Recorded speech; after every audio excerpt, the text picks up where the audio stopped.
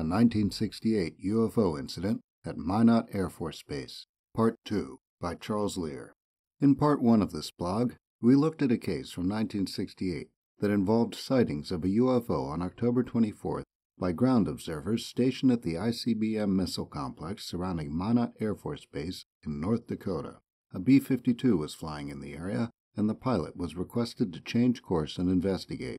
The result was a UFO encounter that was caught on photographs of the B-52 radar scope, and the pilot, Major James A. Parton, and co-pilot Captain Bradford Runyon, reported that they'd had a visual sighting of the object when it was on the ground.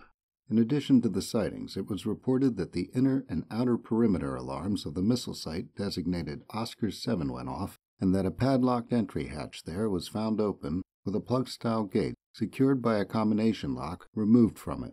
The case was officially examined by the officer in charge of UFO investigations at the base, Lieutenant Colonel Arthur Werlick. He provided details and evidence to Project Blue Book, and they concluded that what was seen was possibly a combination of anomalous propagation of radar returns, a plasma ball, and celestial bodies. They also concluded that the break-in was unrelated. The case lay dormant for 30 years until Runyon contacted the Center for UFO Studies and filled out a sighting report form. The case caught the interest of members of the newly formed Sign Historical Group, and they did a thorough investigation that included many interviews with witnesses. They've made material they gathered available as part of the Sign Oral History Project on a website devoted to the case. In Part 2, we'll look at the key elements of the case that they uncovered. On February 11, 2000, Bradford Runyon Jr., who was in the right front seat of the B-52 as a pilot instructor at the time of the encounter, filled out a QFOS UFO sighting questionnaire. According to his handwritten witness account, he requested permission to land at Minot. They had been in the air for about 10 hours, and was asked to check on something nearby. He was given a heading, and when he asked what he was looking for, he was told he'd know if he found it. Shortly thereafter, an object appeared on the radar scope, heading towards the right rear of the plane. It was moving at high speed, and the crew expected a collision, but it stopped by the right side of the plane and then moved to the left side. They lost radio contact with the base, and Runyon made the decision to land. As they headed in, the UFO stayed with them for 10 miles, and then broke off and landed. As it did so, their radios came back on. They were told to go back and fly over the object, and when they were over it, the radios stopped working again. Runyon wrote that the radar scope photos showed a return about 5 times as large as a KC-135 tanker and a closing rate of 3,000 miles per hour. According to him, people on the ground observed the object along with the plane. This account is close to the account in a telex sent to Project Blue Book in 1968 by Werlick. There are poor-quality reproductions of the radar scope photos in the Project Blue Book file that show something close to the B-52, and the Sign History Group investigators were able to obtain higher-quality prints from Richard Clark, who was a staff sergeant at Minot at the time of the incident. He had 2 sets of prints made when he was asked to analyze the photos, and while he sent one up the chain of command, he kept a set of 14 prints for himself. According to the investigators, he confirmed the account given by the B-52 crew and determined that the speed, 3,900 miles per hour at one point, and the maneuverability of the object were phenomenal.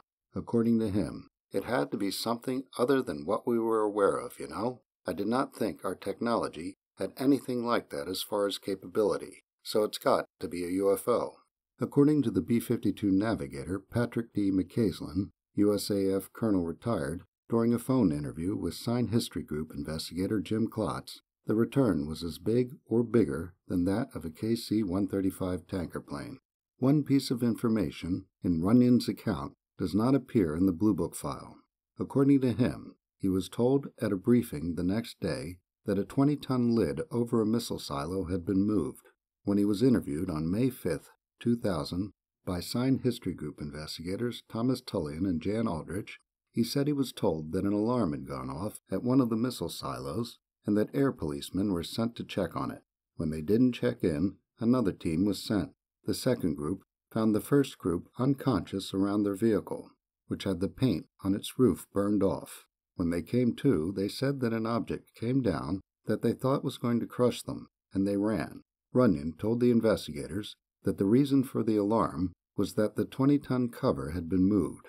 He said the chain-link fence around the silo had been crushed, that there was radioactivity detected in the area, and that the alarm inside of the silo had been activated as well. Runyon told a similar story during a second interview with Tullian on February 25, 2005, that didn't include the details about the crushed fence or the radiation. The investigators were able to determine that the person who briefed the crew members was Brigadier General Ralph T. Holland. They managed to locate him, and he was interviewed by Tullian and Klotz on February 20, 2005, just prior to Runyon's second interview, after first being provided with material they'd gathered up to that point. Holland was 84 years old at the time and couldn't recall some of the details, but he was sure that no 20-ton missile covers were moved. He told Tullian and Klotz, "Hell, if a lid had moved," laughs, "Sack would have been down there in 2 seconds." Tullian mentions Runyon after confirming that Holland had read what the crew members said he'd told them, and this exchange follows. Holland, "Yeah, he had the wildest damn story, Tullian, "Now, McCaslin was the navigator. He doesn't remember as much as Runyon is remembering." Holland, "Yeah, Runyon seemed like he was remembering some things that he had gotten afterwards, you know?"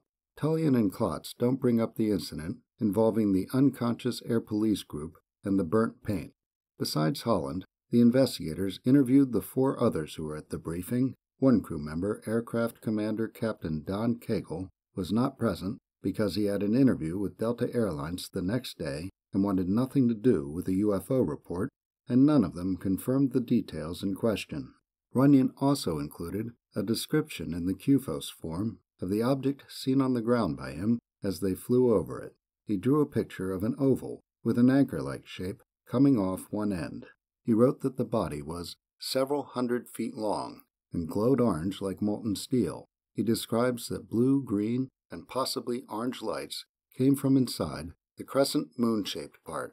Major James A. Parton was the only B-52 crew member to fill out an AF-117 UFO report form for Project Blue Book, and on it he described seeing what looked like a miniature sun placed on the ground below the aircraft. He made a tiny drawing of a circle he labeled "Orange Ball of Light," with a faint rounded protuberance coming out the side marked "A very dim ring of soft white light."